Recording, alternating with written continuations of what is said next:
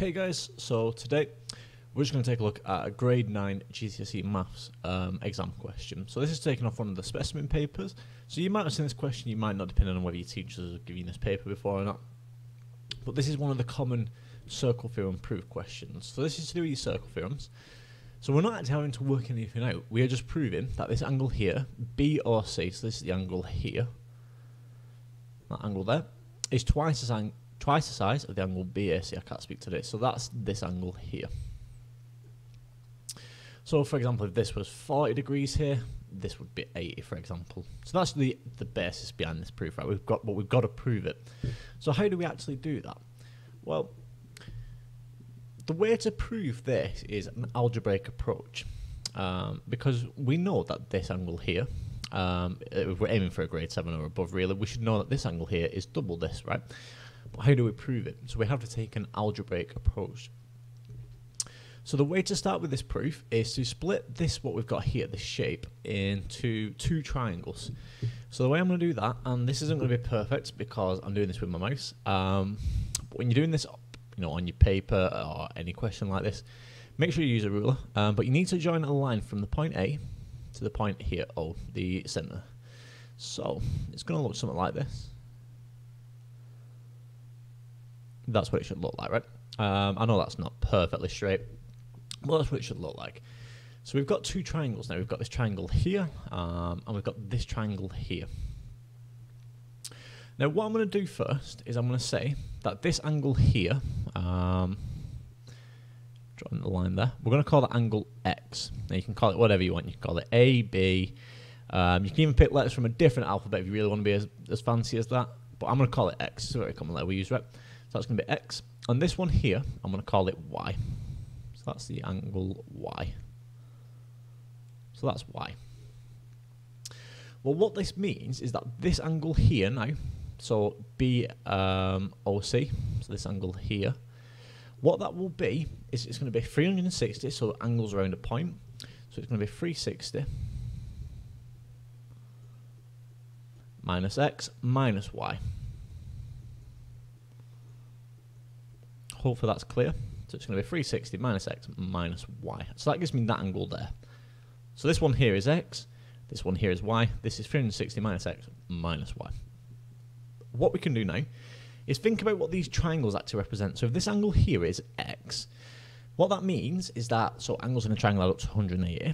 So this here is going to be 180 minus X divided by 2. And this angle here will also be 180 minus X divided by 2. So that's going to be 180 minus X divided by 2. So if that one there is 180 minus X divided by 2, and this one here is also 180 minus X divided by 2, what that means is if we actually have an isosceles triangle, right? These are your base angles, and if they're both the same, that means we have an isosceles triangle. So this angle here is that, and this angle here is that. And then similarly, we're going to do the same, but instead of it being X, it's just going to be Y. So this is going to be 180 minus Y divided by 2. So just make sure when you do it, it looks a little bit neater than mine. It's a bit scruffy, but hopefully it's clear. 180 minus Y divided by 2. So that's that angle, and that's this one up here. So what we can say is that angle AOC, so angle AOC,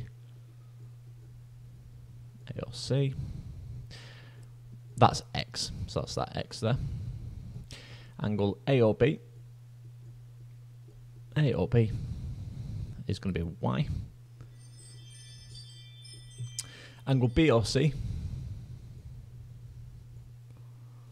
is 360 minus X minus Y. So X minus Y. We also know that angle BAC, so this is from B to A to C. So this is this angle here. So if you were to join these two angles together, right? So angle BAC, that's going to be 180 minus Y divided by 2 plus 180 minus X divided by 2. So angle BAC,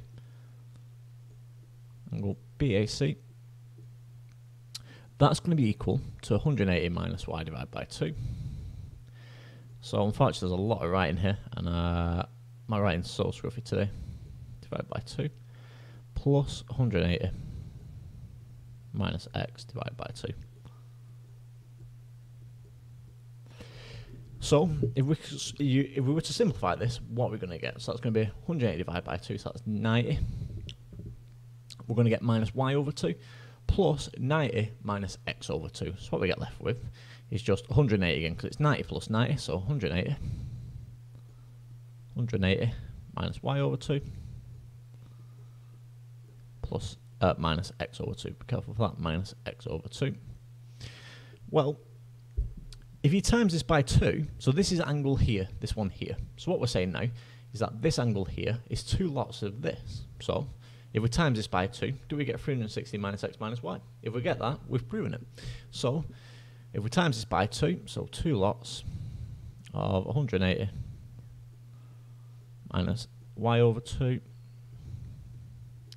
minus x over 2, what do we get? Well, that's going to be 2 times 180, so 360. 2 times minus half y, or 2 times minus y over 2, so that's going to give me minus y.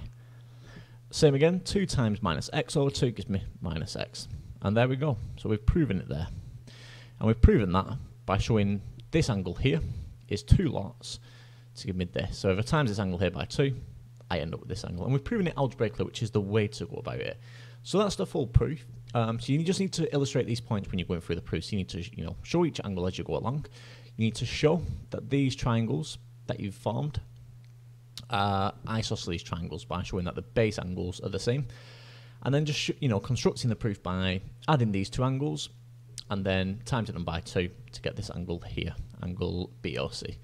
And that's it, that's the full proof. So I hope that's been helpful, and there we go.